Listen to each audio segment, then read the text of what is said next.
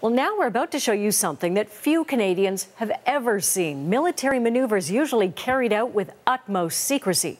Today, members of Canada's elite Joint Task Force 2 demonstrated their extraordinary skills at sea in Hudson Bay. And as the CBC's Margo McDermott explains, the exercise came with a serious message. You're watching something extremely rare in Canada, a muscular show of force from the military's highly secretive unit.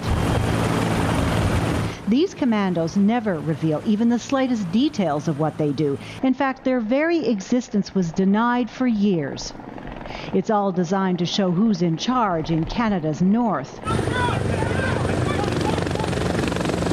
The mock scenario: Special Ops Forces rappel onto an eco-tourism ship. On board, a passenger trying to sneak into the country illegally. Within minutes, he's arrested. The Prime Minister took it all in. This exercise is extraordinary because it includes JTF2, part of Canada's highly secret counter-terrorism unit. This is the first time they have ever publicly strutted their stuff. Their involvement was actively encouraged by the Prime Minister's office. Their commander says it's time they show the country and the world what they can do. But it's important for them to be seen to be contributing to Canada's overall defence, because a lot of what we do is in the shadows.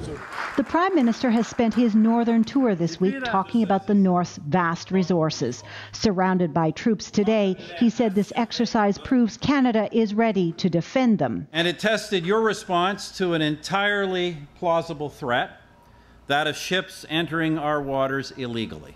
This former colonel says as the Arctic ice opens up, the government is sending a clear message about sovereignty. If the rogue countries or the nefarious players know and are aware that the Canadian forces have the capability of boarding ships in the Arctic, that they have the surveillance capability, they are less likely to come through the north. As for the elusive JTF2 troops, this was a one-off show of force. They won't be appearing in public again anytime soon. Margo McDermott, CBC News, Churchill, Manitoba. Coming up.